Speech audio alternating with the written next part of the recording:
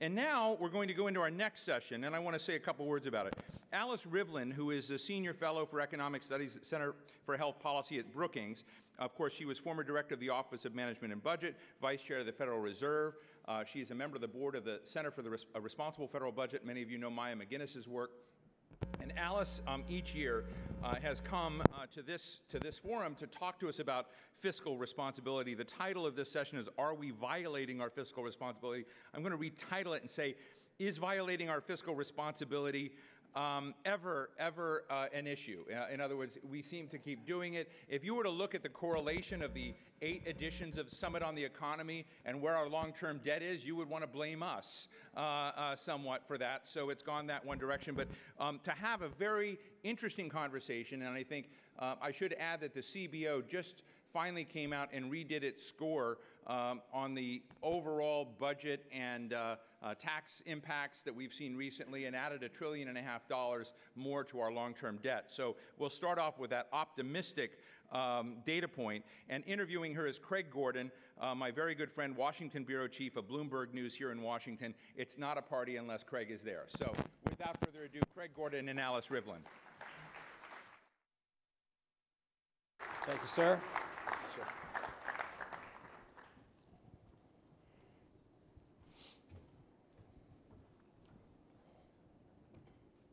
Get in there? Okay, good. All right, well, thank you all for coming. As Steve said, I am Craig Gordon, the Washington bureau chief of Bloomberg News, and obviously you all know my guest here, Dr. Alice Rivlin. It needs very, very little introduction, and what little she needed, Steve just did. So I'm going to get right into the first question.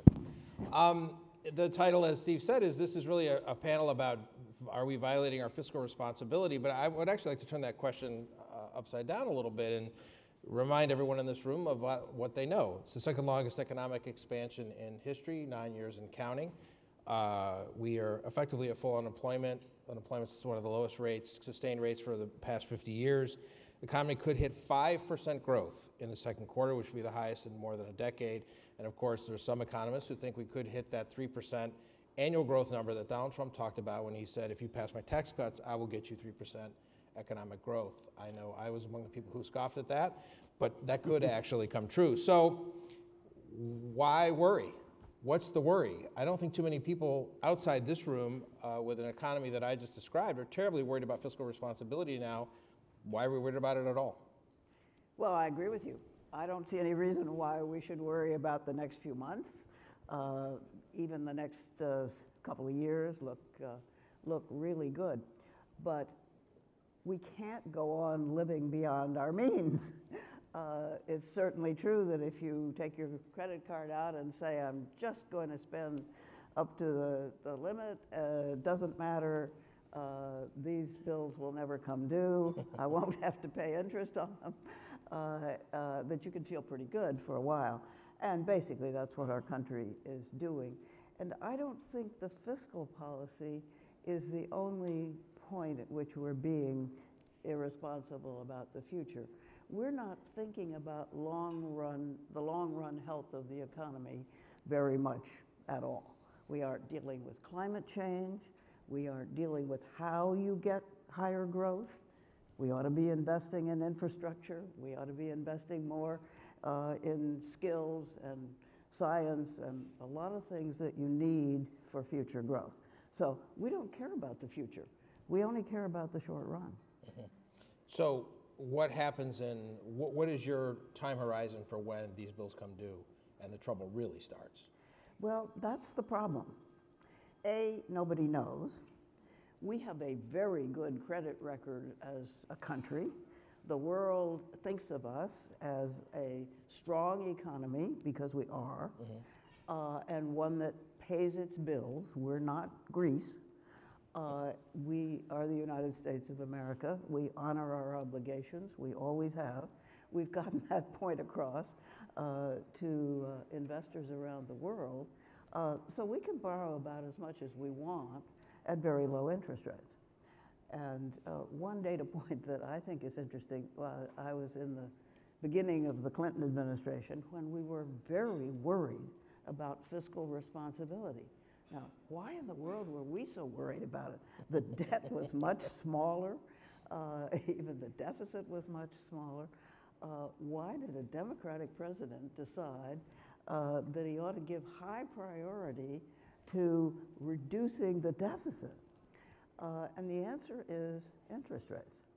We were genuinely worried that the debt service on this debt, which was then something like 14% of the budget, now it's 6.5%, on a much bigger debt. But we were worried that the debt service was going to mount so rapidly that we couldn't do all the other things that Democratic administrations always want to do. So it seemed really important to get that deficit down. And we did it, not all by ourselves. It was cooperation with Republicans, but it did happen. We had a surplus by the end of the decade. So why haven't presidents since then, including Obama or Trump certainly today, you felt a real world worry that if you spent all the money on paying for the debt, you wouldn't have any money to do the fun stuff that I'm sure Bill Clinton wanted to do in terms of the economy. In fact, we know right now we're paying $316 billion a year on debt service. We're looking at almost $1 trillion by 2028. So it is money that is actually going to have to come out of somewhere. Why do you think other presidents haven't been as thoughtful about it or responsible about it? Well, there have been different reasons. I think George W. Bush, because he really wanted to do some spending things like adding prescription drugs to Medicare, which we thought of in the Clinton administration. It wasn't exactly a new idea, but we didn't think we could afford it because it would put too much pressure on the debt. And so we didn't do a lot of those kinds of things that George Bush did. And then, of course, he had 2 wars and other things. He wasn't terribly concerned about fiscal responsibility, although it wasn't, the deficits at that time weren't terribly high. Right. It was just that he wasn't thinking ahead. Right. And none of us have been thinking ahead. It's not that we didn't know about the baby boom generation. They've been around for quite a while. And now they're hitting the Medicare and Social Security rolls, and it's expensive, and we're not prepared to pay for that, so we're borrowing to do it. Obama was in a different situation. Obama, unfortunately, came after the crash. He was bailing the boat as fast as he could. I mean, there was nothing to be done except try to turn around this disastrous recession and get back to normal, and it happened. Here we are. Yeah, right. But he had to throw a lot of money at it to fix He had it to first, throw, right. well, he had to throw a lot of money at it, but that wasn't the main reason that the debt went up. Debt goes up when you have a deep recession automatically. Economists call that automatic stabilizers. And it's a good thing. I mean, people pay less taxes because they're earning less money. And some expenditures go up, like unemployment compensation. So you have an automatic big increase in the deficit and the debt. That happened without Obama doing anything.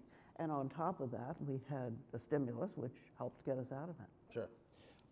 To play devil's advocate for a second, Jay Powell, the Fed chairman, just at his June press conference, actually seemed open to the idea that these tax cuts and some of the other things that are included in the tax bill, like the immediate expensing of capital infrastructure, could sort of juice the economy enough to make this unsustainability question a little less important. I mean, he said basically it makes sense, is quoting Jay Powell, it makes sense that if you lower corporate tax rates and allow faster expensing of investment, you will encourage greater investment. That should drive productivity, and that should increase potential output. He seems to suggest at least the committee is open to the argument that these will be a real good supply-side jolt and keep things rolling along. Well, the thing is, how fast and how long? Okay. I mean, it's certainly true that you can juice the economy with a tax cut, almost any kind of a tax cut, but one that favors corporate investment, if this one does. Maybe it just favors buyback of stock, but to the extent that it favors corporate investment, that's a good thing. Mostly corporations invest because they see a market there, not because of tax policy, but be that as it may, you can certainly juice the economy with a tax cut, and we've done it. But if you look ahead, there's some daunting things in the way of growing faster. One of them is that our labor force will grow very slowly because we're all getting older. Not me, but that's, yeah, I've heard that, yeah. You've heard about that. Even you. And a slow growth in the labor force means slower growth in the economy unless that labor force is a lot more productive. And productivity growth has been slow. Now, maybe we can do some things to rev up productivity growth. I hope we can. I think some of them that we ought to be doing are the ones I mentioned. They're the public sector things. Okay. Let's fix our infrastructure. Let's invest in science and technology, and let's invest heavily in skills of the future workforce. That's really important. So is corporate investment. But even if you do all of those things, nobody thinks you can grow the economy fast enough to get this debt coming down. We're going to have to reduce the long-run spending of the government, reduce the rate of growth of it. You're not going to reduce it. You're going to reduce the rate of growth of it, which is mostly healthcare spending. And that's hard to manage. And we're going to have to raise taxes. So that leads very nicely into my next question, which is we're going to have a presidential election in just 2 years. Someone from your party will be running, I assume, to try to beat Donald Trump. I hope so. That'd be nice, right? And what is the advice you would give them about how to begin to solve this problem? Because most of the solutions are pretty unpleasant. It's raising taxes, it's cutting government spending, the variety of things like that we all know. I'm old enough to remember, even though I'm quite young, Walter Mondale saying, both of us are going to raise your taxes. He won't tell you I just did. I recall he lost 49 states. Yes, So that may not have been the only reason, but he did. Didn't help.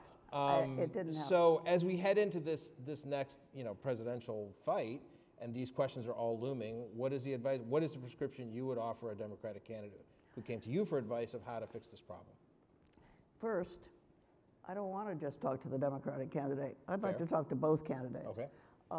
Because I think the only way we're going to get serious reduction in the rate of growth of debt is through a bipartisan agreement.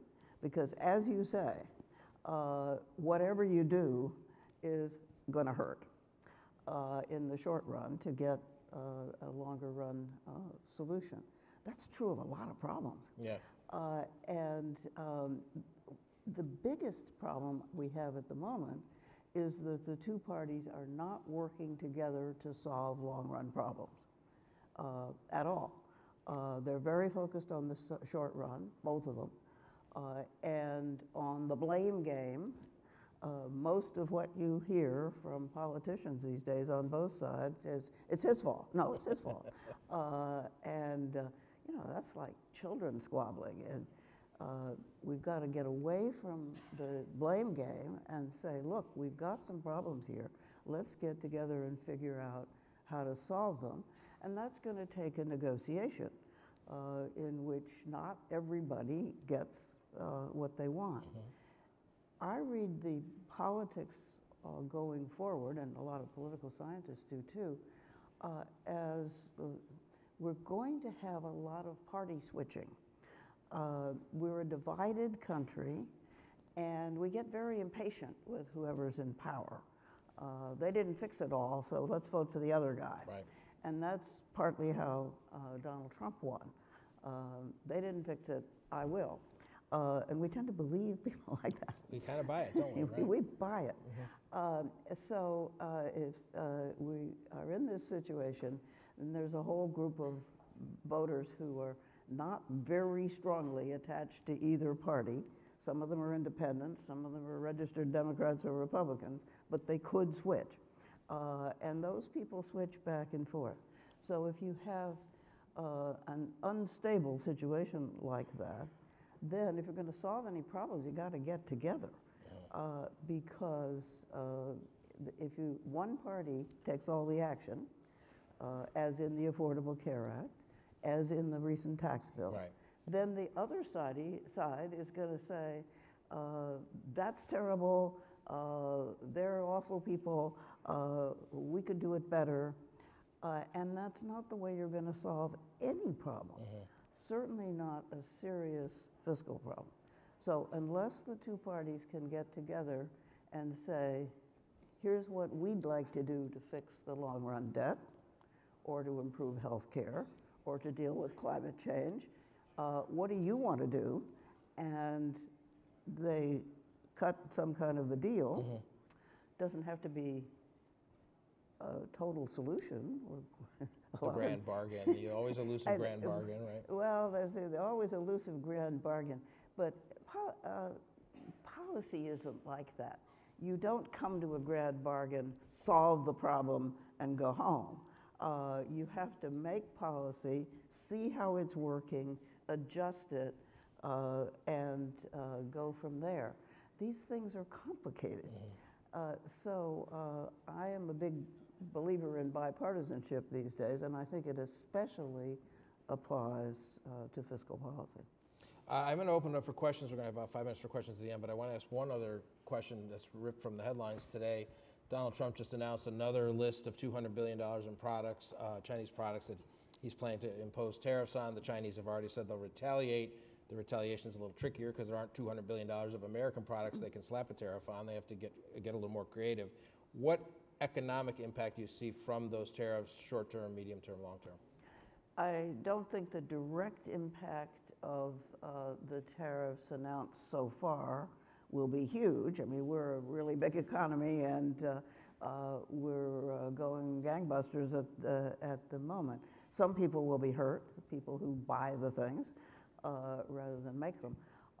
But I don't think we'll have a huge economic impact in the short run. But a trade war is a stupid thing to do, in my opinion. Don't sugarcoat it, Alice. Tell us how you really feel.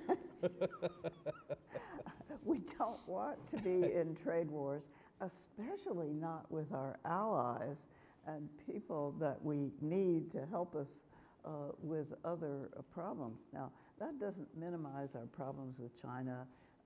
We need to get more access to their markets and stop some of the bad things they're doing on intellectual property. But I don't think this is the way to do it. Right, understood. We have some microphones floating around in the audience. If anyone has any questions for Dr. Rivlin, we'd be happy to take them, and I see one right there.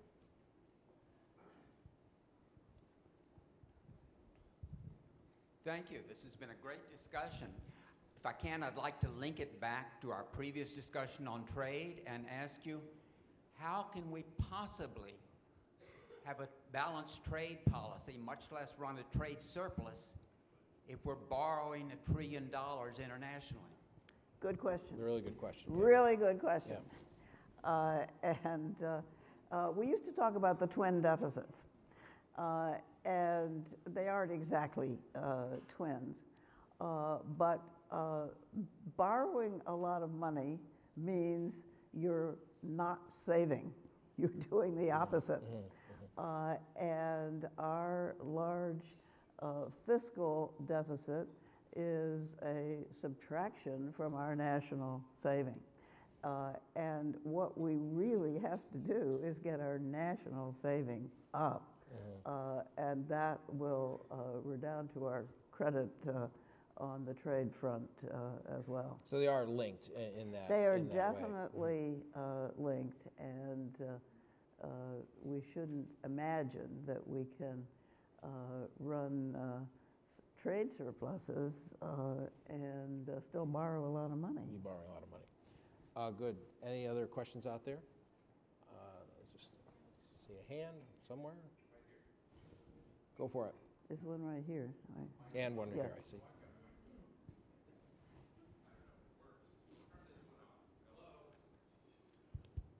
Or shout. Thank you. There you go. So again, linking it to the last panel, we heard that Ken and Fikri with the Economic Innovation Group, I probably wasn't supposed to get the mic, so we heard from the last panel that support for trade usually swings with the support for, or free trade agreements at least, with support for the party in power. Do we see something similar with fiscal responsibility? Are the Democrats about to become the party of fiscal responsibility, or is it something that just the opposition kind of starts to care about? Remarkably good question. The out party is always the party of fiscal responsibility. Doesn't matter who it is. It's a lot easier when you don't actually have to do it, right? Yeah. The Republicans roasted Obama to a fare thee well for deficits he couldn't possibly have controlled. We were in a recession, folks, and naturally the deficit went up very high, and okay, you're in the art party, blame it on the in party. Must be Obama's fault. Right. And the Democrats do the same thing, and that just proves my point. Until we get back to bipartisan fiscal policy and some kind of agreement or set of negotiations over bringing the debt under control, we're not going to do it. It's not going to happen. Sir.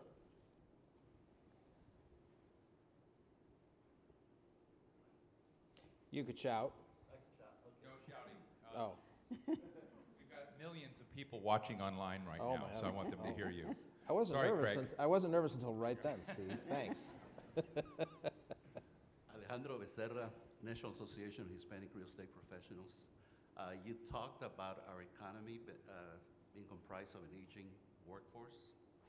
When Trump started his campaign, he criticized the unemployment figures from the Bureau of Labor Statistics as being fake. Now he takes the credit for those very same figures. At the same time, he alleged and categorized that there were 92 million people who were out of the labor force. He deemed them to be the silent generation of jobless Americans. That figure has grown to 95.5 million today. Why doesn't anybody hold him accountable for what he's done to those so-called jobless Americans? Well, yes, I was amused at how much credit Yes. the president takes for statistics that he was criticizing only less than 2 years ago.